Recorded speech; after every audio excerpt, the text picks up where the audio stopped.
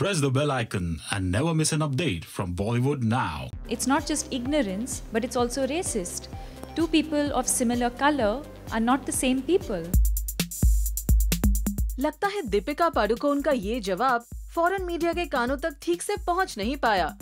फिर एक बार foreign media ने कर दी बड़ी गलती। बॉलीवुड स्टार सोनम कपूर को दीपिका पादुकोण के नाम से एड्रेस किया एक जाने माने फॉरेन अखबार ने।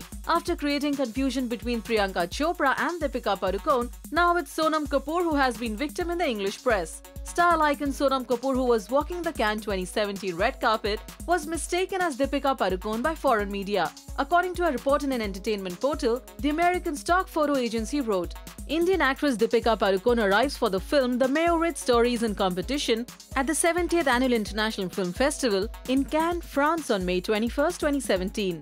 We guess foreign media is in no mood to learn from their mistakes. This will surely irk both the divas. What do you think about the identity crisis? Post comments and share your views.